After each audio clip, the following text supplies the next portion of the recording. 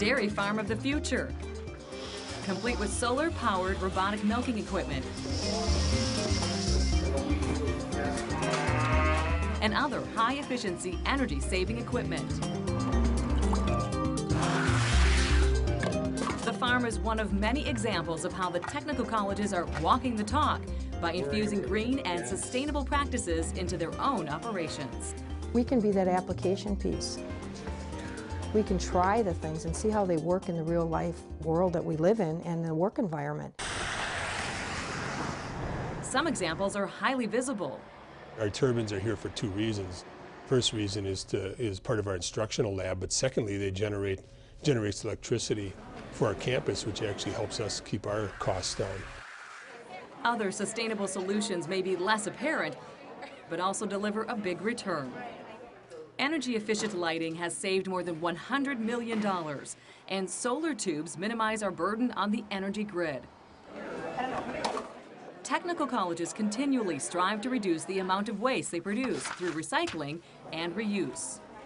Landfills really need to be a thing of the past. A lot of the materials that go into our landfills could be used to be making biofuels. We used to pay to get rid of the fryer grease from our cafeteria operation. 100% of that fryer grease now comes to our biofuels lab and made into biodiesel. The walking the talk. Now it's on biodiesel fuel. Other college programs use that biodiesel in tractors and machinery. Fossil fuels aren't going to be around forever. We need to conserve what we have. Even truck driving programs cut fuel costs and carbon emissions by reconfiguring the number of driving days.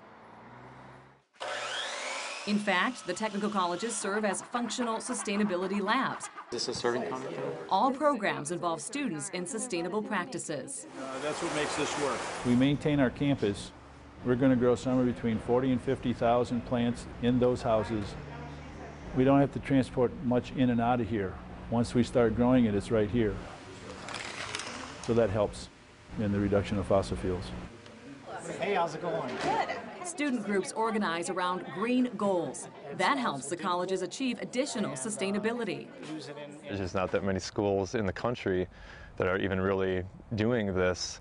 So I wanted to jump on board, not only to do something better for myself, but better for the community and for the world.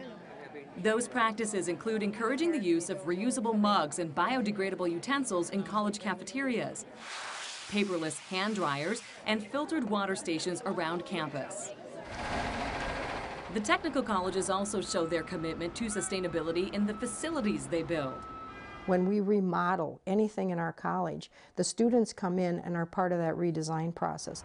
Planners of new campus facilities strive for LEED certification using energy-efficient and sustainable products like this floor made of recycled materials.